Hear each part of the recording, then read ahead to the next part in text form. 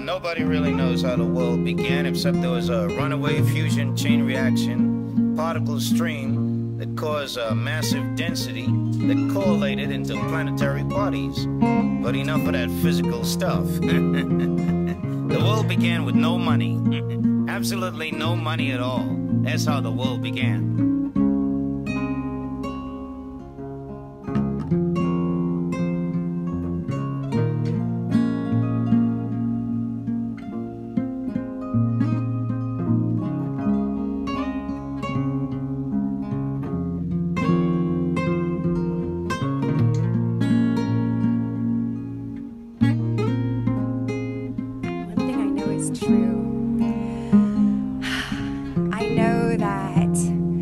Heart breaks, that a little more surface area is created so that then it's actually capable of holding more.